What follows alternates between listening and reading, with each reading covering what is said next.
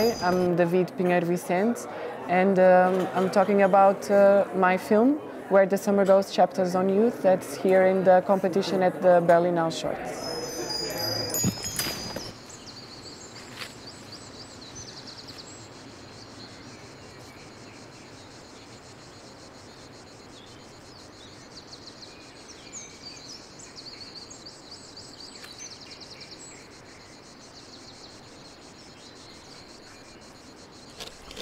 Onde é que continua?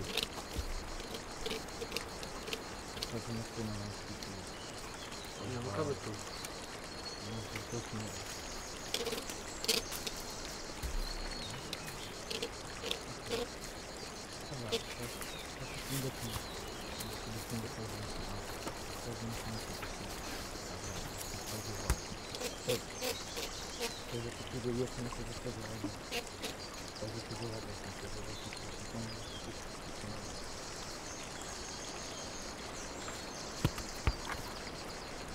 Aquelas flores brancas.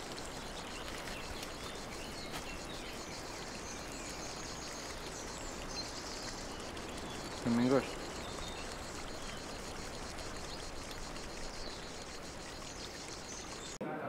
Hi, welcome to the 32nd Teddy Award. I'm John Borbobak, and I'm here to discuss the film Where the Summer Goes, Chapters on Youth, with director David Pinheiro Vicente. Hi, welcome to the festival. Thank you. How does it feel to be part of the Berlinale and, in particular, be part of the Teddy Award?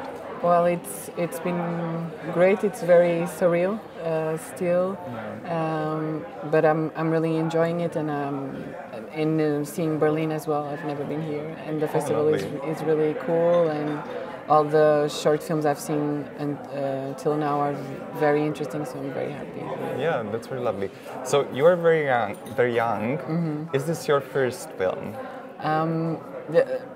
In a way it is. I've made one before, which is a documentary. Yeah. But this was my final project at school, and it functions like a first film. Yeah, I see. So the topic of the film, it's kind of revisiting the beginning of all stories, let's say. What drawn you to this particular story, and why in this particular way you grasp upon it? Well, it actually started from Emily Dickinson's poetry. Okay. And she was, how there is a poem that she talks about the Bible. Okay. Yeah. And I thought that was very interesting, and so I started to think about she talks about boys in the Bible, lost boys. I started to think about that and connecting that with real, and also imagine things from my own experience growing up and the people that I knew. It was kind of that connection, but also you were talking about religion. It's very strong in Portugal, so Catholic imagination. So. Yeah. So it's interesting because you bring in a very subtle, but I would say an omnipresent queer perspective to this story.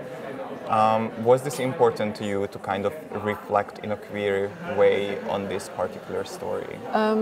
I think we talked about, and I talked about with several people who are working on the film, and talk about how I wanted to have a certain presence and ambiguity, and the feeling that you don't really know what you want or what are you feeling, or is something unknown, and to create a tension, and particular sexual tension between them.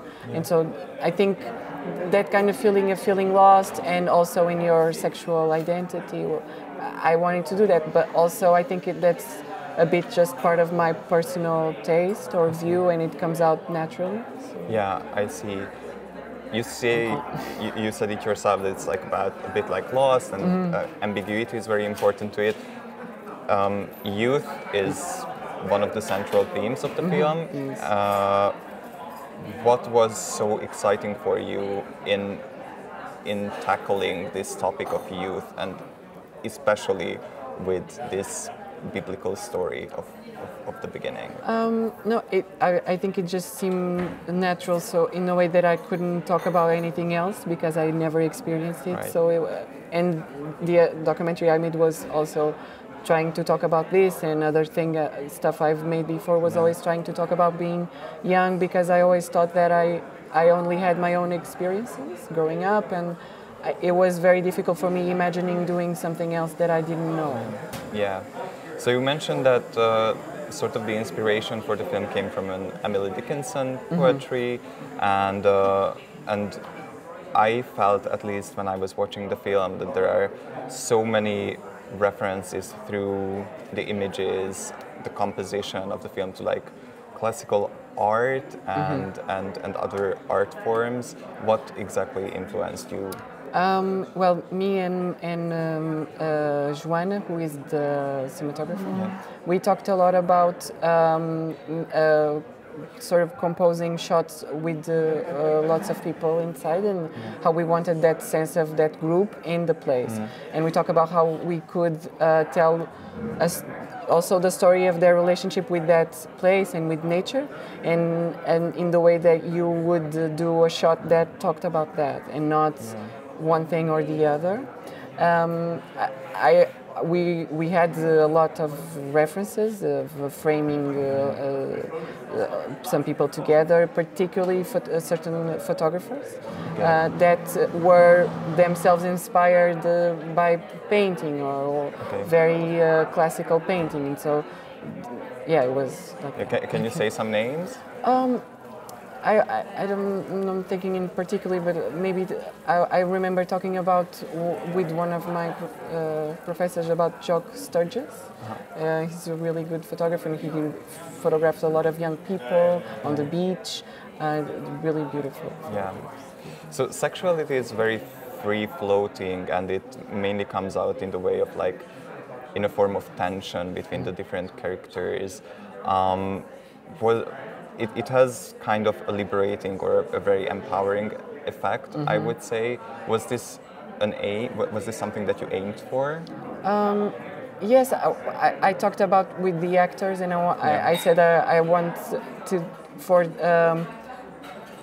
for them to be able to show that there could be an attraction between all of them at the same time, and that would be a sort of group dynamic, and they would live that way between them. So in the way that they could express it, or a sort of a feeling like they could do everything they wanted, but at the same time they have boundaries, and so don't know if want to cross them or not, or if show some interest. So I think that's what I was more interested in, how in these groups, and especially youth, sometimes you have this kind of relationship with everybody at the same time. Yeah. So, and you live these sexual experiences together. Yeah, right. The film is also very sensual. It's like a hot summer day, and I was wondering if this sensuality has an underlying meaning within the film, or what was your purpose with it? No, again, it seemed very natural to talk about it this way, and when I grew up, people were a lot of like that, so they would go into very natural places and be kind of themselves, and wanting to have a more original relationship with them, with the others, and with nature, with that space. So I guess all that combination of all those things create that sensuality. Yeah. The film itself is quite fragmented, and then you also build it up in 4 different chapters. And I was curious about how this structure came about, and why did you decide on this structure particularly? Well, I was thinking about this group and some things that could happen to them, and the more and more the process of the film, the more I realized that I didn't have an interest in a very clear narrative. So I had an interest in a particular character and in certain stories, and then became chapters, but that could be separate and at the same time linked, and that would seem much more interesting for what I was trying to say, and for the shots that I wanted to do, than to try to create a very natural, I think more common structure. Yeah. So you touched upon this, that religion is a very important thing in Portugal. It's a very important aspect of life. And then you bring in this queer perspective, which is very strongly linked to a very religious story. Was this something that you deliberately wanted to do and sort of kind of a bit like push the boundaries with that? Yes, I think that happens a lot. So I think the relationship people have with their religion or religious past or family, and then maybe other questions they have in their lives, I think that exists completely out there. So Yeah. and particularly there, and if you or that time questioning yourself or trying to look for something, I think one thing doesn't overcome the other. So I think both can completely coexist. I tried to do that, to not I don't know, censor. I think you can say. Yeah. Yes. I see. So queer politics, it's not really the central topic of the film, but still we see a very interesting relationship of very different bodies. Did you want to reflect on queer politics particularly in the film? I guess not. I guess it wasn't a very big interest. Yeah. It was something that came with it, Yeah. and it seemed. I think sometimes if you want to talk about a particular subject and you are truthful with it, you end up talking about that as well. Yeah. So I think a lot of times, the more it seems a bit far away, the more it really goes to the core of it. Yeah. You understand? Yeah. For me, one of the most interesting things was after watching the film, it's revisiting this biblical story, and then I was like, okay, this is very interesting because now we see it with a queer angle in it, and I was like, this is just really really interesting in that sense that we very often forget in history about queer voices and queer resonances. So was this something that interested you in a way because too?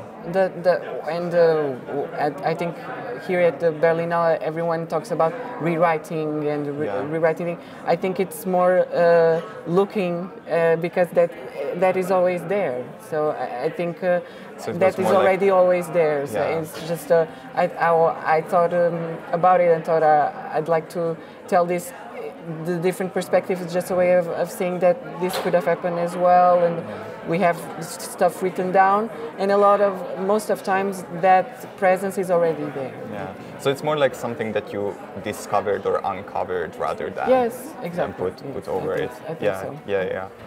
Are you working on something? I'm trying to get ideas. I'm still a bit overwhelmed by this, By and the success, haven't had a lot of time to think. But I hope so. Yeah. Well, we hope so as well, and we hope that we will be able to see it. Thanks. Thank you so much for the interview, and I wish you a very pleasant Berlinale. Good.